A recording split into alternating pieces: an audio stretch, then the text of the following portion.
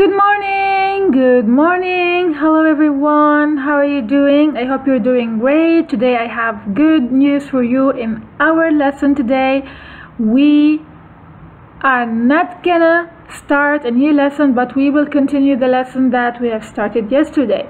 That's why I want you to be ready for the mathematics period. So first of all, I want to start, as usual, saying the day and date. So everyone, what's the day and what's the date? I need your help. So yesterday was Monday. So what day comes after Monday? Tuesday. Well done. And the date is April 14, 2020. So here we go. As I said to you, we're going to continue the lesson we have started yesterday about how to take a survey. Do you see here the tally chart? Yesterday we talked about the tally chart and I explained to you how to use the tally marks, and today we will continue talking about the same concept. So everyone, by the end of this lesson you will be able to take a survey and organize data using tally marks. So let's start with the mental math. Please everyone, read carefully, complete the following sequence. Take your time to avoid any mistakes. So everyone, let's watch the video together. Listen carefully. In this video we're going to look at tally charts. A tally chart is a way of organizing data as you're collecting it or once you've collected it. So here we've got a load of dice, and we've got different coloured dice. We've got green, blue and red dice. So if we wanted to do a tally chart to organise this data, what I would do is I would create... So everyone, this is the tally chart we're going to use, or he's going to use, to record the data. It's something like this, where I would have colour, red, green and blue, tally and frequency. Now the very important thing is whenever you're putting the data into your tally chart that you're systematic with how you do it. In other words, you do one piece of data at a time, okay? Quite often I cross it out as I'm doing it, okay? So for instance, okay, if I had this data, okay? So everyone, each dice will represent one tally mark. First one is green. So I go to the green and I put a tally, like so. Next, another green. So I cross it off and I do another tally. Next one, blue. Cross it off and put blue. Next one, blue. Cross it off and put blue. Green, green, green, green, red, red, red, red, green. Now, as you notice, I've got to 4 tallies here. The 5th tally goes across, okay? You can go across diagonally from top left and bottom right, or the other way, or you just horizontally across, but it just crosses the 4 over, so that's 5, 6, 6,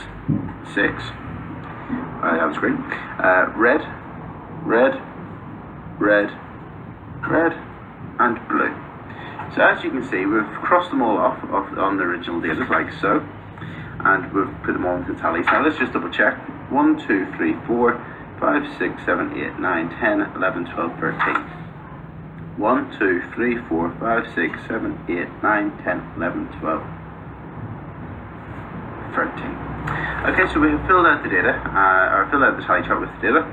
We have put the tallies in, so let's put the frequencies. Frequency is just another word for how many. So here we've got 4 for red, so 4. We've got 6 for green, so 6. And we've got 3 for blue, so 3. So there we go, we have created our tally chart and we filled it out. So after watching the video, we get to know why do we use the tally chart. We use the tally chart to collect data and organize our information. So everyone, I want you to look over here and let's read the question together. Conduct a survey asking 15 people to choose their favorite wild cat. Use tally marks to record the data. So when you take a survey, you ask a question. This is very important. Use tally marks to record the answers or data, and data is information. Well done. So everyone, imagine that you are in the class and you are going to ask your friends about their favorite wild cat. So let's say Azari, Noura and Hind, they chose tiger. So we're gonna write 3. Let's say Omar, Ali Rashid, Sultan and Saeed Al-Ghafli, they chose lion. They are 4. And also Saif chose lion. So the 5th one, we're gonna do it this way. So we have 5. Okay, so the total is 8. Okay, so here also there is an animal. Let's say Amna, Rauda, Jude, okay, and Maryam, okay, and Marwa, they chose this animal. Also Afra and Aisha. So the total is 7.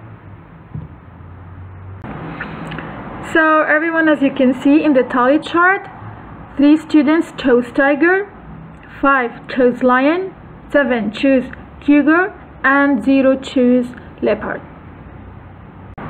So everyone, here we have 2 options, task number 1 and 2. So you can choose one of them, or if you want to complete 2 of them also you can. So everyone, here is task number 1. What do we need to do is to read carefully and to circle the numbers and find the keywords. So let's read together. So students were surveyed to choose, let me say, their favorite flavor of ice cream. So 5 students chose mint. So we're gonna look for mint here. So we're gonna add 5 tally marks. 1, 2, 3, 4, 5. I'm gonna write the number over here, the total. Okay, everyone? And 8 students chose vanilla. So where's vanilla? So 8, we're gonna 1, 2, 3, 4, 5, 6, 7, 8. So I'm gonna write number 8. Okay, and 8 students chose chocolate. So where's the chocolate? So 1, 2, 3, 4, 5, 6, 7, 8. So number is 8. And 3 students chose strawberry. So 1, 2, 3. So let's write number 3. Well done. So how many students were surveyed? So everyone, I want you to find the total. So write on a piece of paper 8 plus 5 plus 8 again. Help me. So we said 8 plus 5 plus 8 plus 3. So what is the answer, everyone? Excellent, 24. So which flavors received the same number of votes? I can say where is it? I think chocolate and vanilla, because as we can see here we can see 8 students chose the vanilla, and here 8 students chose also the chocolate, so the numbers here are the same. So how many more students voted for vanilla than strawberry? Okay, if you will see than here, this word, so how many more students voted for vanilla than for strawberry? You're gonna find the difference, so you're gonna minus the numbers. So vanilla and strawberry. So vanilla 8, okay, 8 students minus 3. So what is the answer, everyone? It's your turn to find the answer. So here's task number 2. I want you to read the question carefully, circle the numbers, and please find the keywords. The last here, let me say closure. Circle the word that matches the definition. Numbers are symbols that show information. Is it tally marks, survey, or data? So everyone, finally, please don't forget to upload your work in your portfolio in Class Dojo, and have a great day. Bye bye everyone.